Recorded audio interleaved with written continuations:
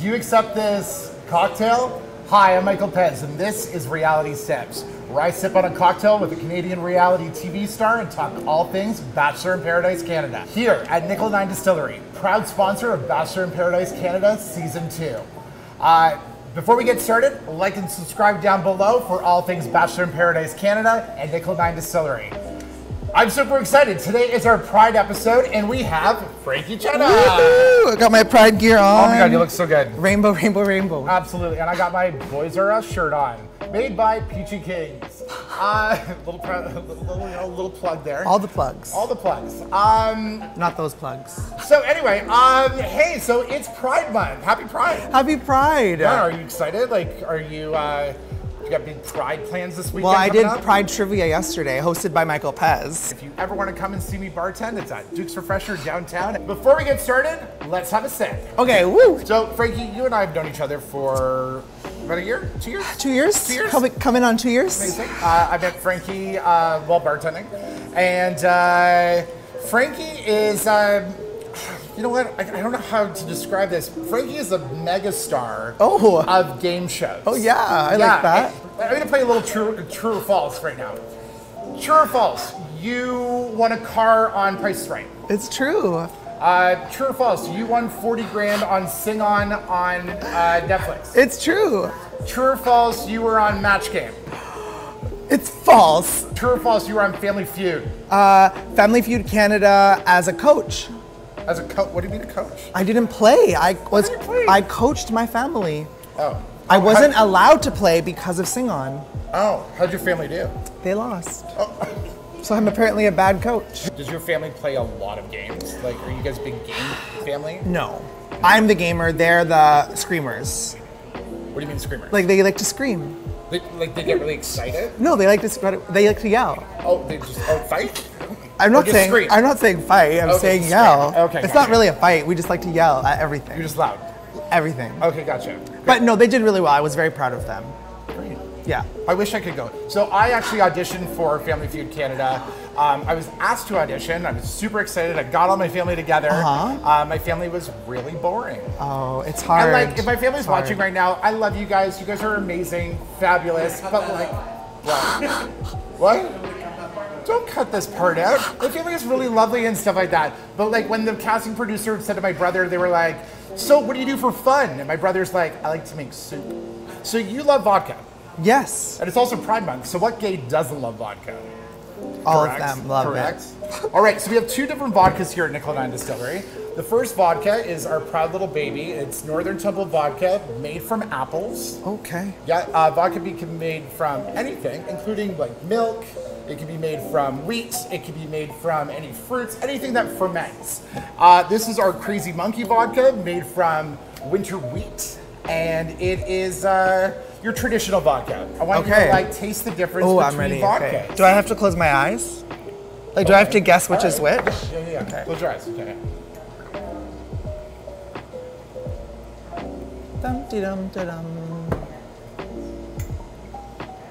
I'm really bad. Okay, I failed a wine tasting class at UBC in university. Like, truly failed. I have no palate at all. Okay, so like literally, I think you're gonna be able to figure it out. Okay, open your eyes. All right, so you're gonna take a sip of each one, and you're gonna tell me which one is the Northern Temple Vodka made from apples. Okay. Okay, they smell quite different, so that's, but not in a way that I'm like figuring out what it is, just in a way that I know that it's different. Totally. Okay, this one is definitely like not similar. This was like, I like this one. This is like not similar to normal vodka. This is the Northern. Which one's the Northern? This one. That's the Northern. Oh yeah, it's so good. Wow. I love it, I love it. Anyway, so Frankie's drink of choice, every time he came into the bar, he's like, can I get a vodka Diet Coke? And I'm like, yeah, of course. So we're just gonna make a vodka Diet Coke. I'm the easiest guest on this series because my drink is so uncomplicated. And just to be clear, it is preferably a vodka Coke Zero, but most bars don't have Coke Zero, so I brought my own.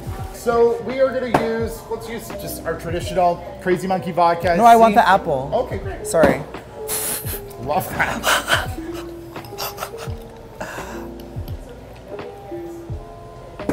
You could do the Diet Coke. So Coke Zero.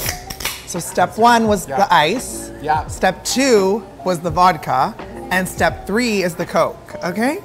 I know it's a little complicated. You really gotta watch those bubbles. You don't want them to overflow. Sort of natural. And you too can make this cocktail for Pride this year. It's just that easy. It's just that easy. And look at that. I know. I made it even. You did such a good job. If this was scored out of 10, I got a 10. How one would not get a 10. I don't know, I gotta taste it. But I got a 10. Oh yeah, now we, as if we, anyways. It's tasty. The apple does just change the game though. Absolutely. Like genuinely, it's so much more summer refreshing than like a normal bar vodka diet. 100%. You want to actually taste something with your vodka, like you want to taste something in the vodka. All right, so let's talk about Bachelor in Paradise Canada. Yes, it's a messy season. It's a messy season. What can we say about these straight people? Do you think that they're there to just get publicity and modeling careers? Yep. Okay. I think this one's there for the right reason. Tessa. She is the most, we watch so much fucking reality TV that when you come across someone that just has this like authenticism to them, it's very rewarding and refreshing. So I think she's there for the right reasons. I think she is so lovely to watch. Oh my God, yes. My number one rule about reality TV is like, number one rule, game shows, reality TV, whatever, it's like, if you're gonna go on, you have to accept criticism. Like, you are consenting automatically to accept the criticism you're going to receive. So anyone who goes on and doesn't appreciate like podcasts or shows like yours, it's just not, then get off of reality TV, go do it in your backyard and I won't talk about you. How do you deal as a host? Like you host THYRST. Yeah. THYRST is your podcast and you have been on a certain reality show called The Bridge. How do you deal with that kind of criticism? You know, it's a good question. Even just, posting Pride content with Narcity this week, it's like, oh my God, the homophobes, they are alive. They are alive and well. And I don't realize that because we live in this beautiful gay bubble with our friends and our gay bars, but it is bad. Like even Toronto, Canada, unfortunately, there's a lot of hate, but regardless, when I was competing at Mr. World as Mr. Canada, I was getting a lot of hate kind of messages about me, to me. And I remember, I'll never forget the day where I called my friends and I had like a little chat and I told myself in that moment, if I want this career, and I can't handle this, then I need to quit this career right now. And from that day on, I'm like, call me whatever you want, bitches. Like, I'm ready. So I think I have a thick skin now. Yeah. Can I call you something? Yeah. Inspiring. Oh. Yeah. Honestly. What a twist. I thought you were going to be like, cunt, troll. The thing about you, Frankie, is that you are, you're consistent. You always you're always on the ball. Thank you. You're great on camera. Thank you. You're a terrible person. No, but honestly, you're a great person to be around, and he's also really good at playing games. We are going to play a game right now. We're going to get rid of this mat. I don't think we talked about the four of them, but that's fine. We don't need to. They're just a mess right now. They're a mess. We'll get into it with this lovely game of not Jenga, but Tumbling Tower from Dollarama. Okay. So brought to you by Dollarama. So this is our little Jenga game, and it is a tower, and on each block is a dare or a question that pertains to Bachelor in Paradise Canada. Okay. So Frankie, by all means, go first. Okay. I do love me some Tumbling Tower. Wait, what happens when someone knocks it down? That's a good question. Okay, if someone knocks this down, they have. I'm sorry, even though it's daytime, you have to do a shot. Okay. Okay, you have to. I won't be losing anyways, so it's fine. Oh, this is such a good question. Okay, so what do you think of Tessa versus Maria? This is a great question. On the most recent episode, Tessa and Maria got into a huge fight. Again, I felt it was the emotions were very genuine. Like, it was not being put on. At the start of it, I'm totally team Tessa. I'm like, absolutely, don't touch my man, have some respect, la la la la. But she comes to Maria, and Maria, I thought, apologized quite quickly. She was not like, I'm so sorry. Like, it wasn't fake. It's not like, it was like just straight to the point, like apology, but like bold apology, direct apology. And then I felt Tessa was kind of like milking it a little bit. I think Tessa was just really upset. I think she was. I think that She spoke to a couple different people. Those people were like Megan. Megan like kind of fueled it a little bit. She's like, God, you should say something. Yeah. You should say something. You should say, and then that worked her up even more. True. Tessa hasn't known Joey very long. Yeah. Maria has. So Maria was quick to be like, I touch all my friends. That's how I touch people. And Tessa was just like, nobody gets in between me and my man. Yeah. And Tessa, it's a draw. Tessa versus Maria is a draw. Yeah. So I'm gonna go now. Okay.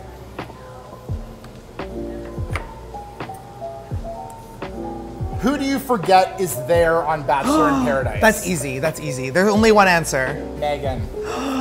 Love when you're on the screen and you have a lot to say, and like honestly, you're great when you're talking to Garrett and all that. But I need more, babe. But who's more forgettable? There was one more forgettable. You forgot about them. That's how forgettable they are. Josh? Oh, Mattia. Just because he's hot does not mean he's unforgettable. I want you to be clear on that. I think you're only allowed to use one hand. Is that you didn't tell me the rules at the beginning. Well, you should just know how to play Jenga. All rules must be clearly explained. That is the rule. That's the one. Oh my God, these are so good. All right. Describe Lisa. Describe Lisa. Lisa had an amazing first half of the season for sure. Like, she was her season. Like, she was like, everyone wants me, I want everyone, I'm gonna be bold. I think right now she's in a really unfortunate situation where Cole has closed the door on her. Yes. And Connor has opened the door, but she doesn't want an open door. She wants like a half closed. I'm gonna say, Lisa, I'm your friend, you're my friend, we're good, I love you, good job. But I'm gonna say, Lisa, that it's appearing that you are one of those people that likes barriers when it comes to relationships and love, rather than liking what is presented right in front of you. Connor is giving himself to you, but you want the one that is so difficult to get. And that is psychologically a thing. Like, barriers and attraction, it's a big, big thing in love and life. And I think Lisa maybe wants to be single. Maybe. She's fucking hot, be single. Yeah. Get what you want every day, like. My turn. Okay. Talk about Joey. All right, Joey, narrator of the season. Yeah, that's so cool.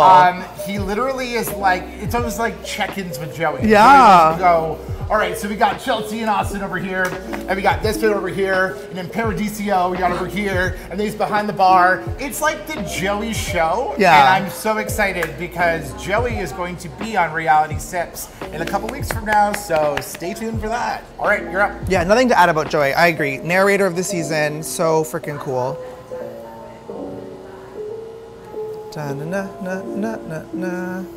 Oh, these are, you're really giving me all the ones that I wanted to talk about today, which is so funny. Sam versus Lisa. Oh my God. Juicy. I am not afraid of making choices when it comes to these types of questions, but I have to say, like, these fights and these rivalries are very nuanced. Like, Sam versus Lisa, I think that Sam is being her truest self. Again, I think she's being authentic. I think that she is being honest. Do I also think she's being a little catty at times? Of course, she's fingering Lisa. She's a little crass, but I think that is her. And Lisa is coming for her man. Like, Lisa is trying to like get in the way of what they have, and she did have it first. So again, it's gonna be a draw for me. I'm gonna say that, like, I think Lisa's stoking the flames. I think Sam's stoking the flames. They're giving us amazing television. All right. What is paradise to me? I love the ones you're picking because I'm like, I don't want to talk about those. Cottage, dock, a margarita in my hands, acoustic guitar, something. I don't play. That means I have to be with somebody. That's paradise to me. Who needs to come on Reality Sips? Oh, that's a great question. Oh my God, Priyanka. That would be amazing. How many times has your heart been broken? One was full out lie. That was the first ever boyfriend I had, and the second was my boyfriend at the time moved away, broke my heart, but like he went on for bigger and badder things in another country. So wow. Yeah. Okay. I'm sorry to hear that. That's okay. Hey, you know what? We all grow.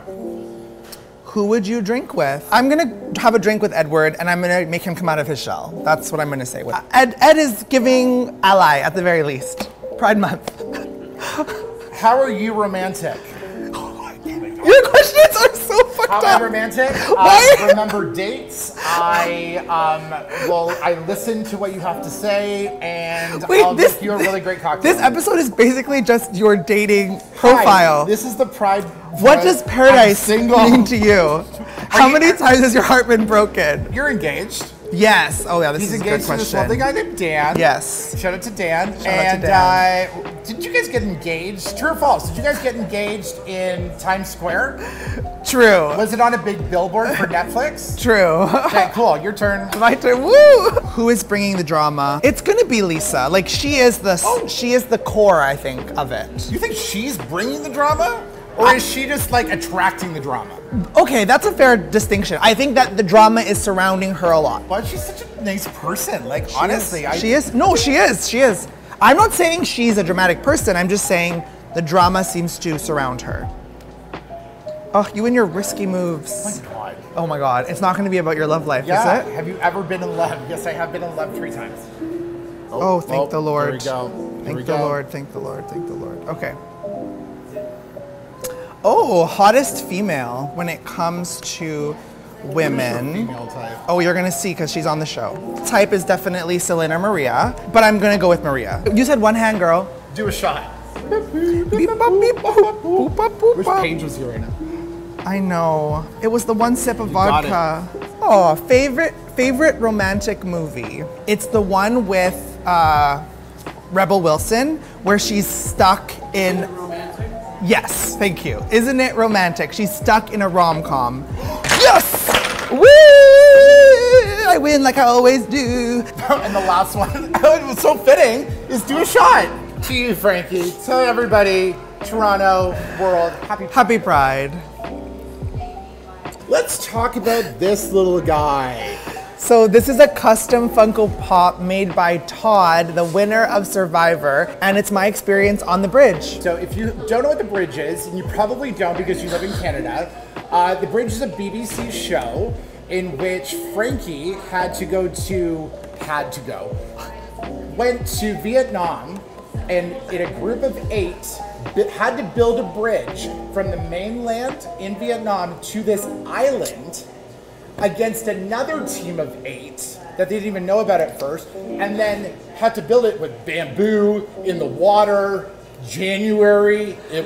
Was it fucking cold? It was cold. They had to shit in a bucket. Yeah. Like, it literally, like, I'm not kidding you, it was one of the coolest shows ever. So, what reality show are you doing next? Oh, there's some things on the horizon right now. Happy Pride. Happy I love Pride. you, bud. Thank you for having Oh my me. God, Thank you you're for your amazing. kind words. So, Frankie, because you were so happy with the tasting of Northern Temple Vodka made from apples mixed with a Coke Zero, this bottle is for you. Oh, that's so sweet. From Oh my God, us. thank you so for being here much. today. Where can we find you on every show?